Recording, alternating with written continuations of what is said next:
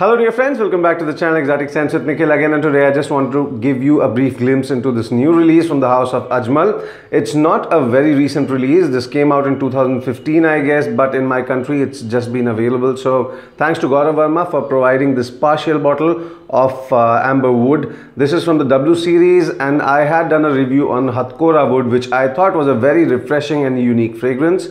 And Ajmal, I have to congratulate you because you're doing a really nice job by bringing such fragrances into the market. And the market, which was already very redundant with this amber, oud, rose, patchouli combos, you're trying to do something good, so that's a good thing. And this amber wood is actually not something very unique, not something out of the blue, but it's a good fragrance, I would say, and I'm actually quite liking it.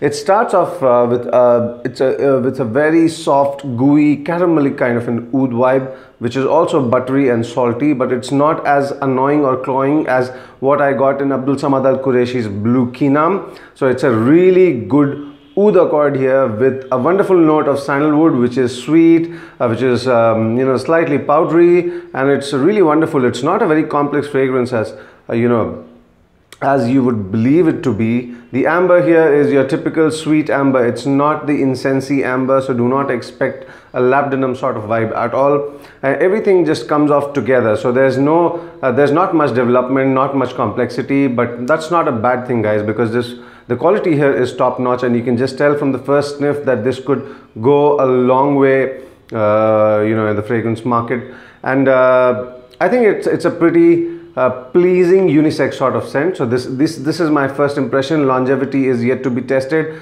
and my final words will come out pretty soon, so guys, wait for that. As of now, I also have Santal Wood and Hatkora Wood. Santal Wood, I got a small decant from Splash Fragrance, that is Gaurav's website, and it's a pretty decent scent with the most complex development out of the three that I've tested. Hatkora is one of my favorites because of that unique note. Santal Wood changes a lot, so that's where Santal wins over this as well. So Hatkora is number one. The second one is Santal Wood, and this is the third one.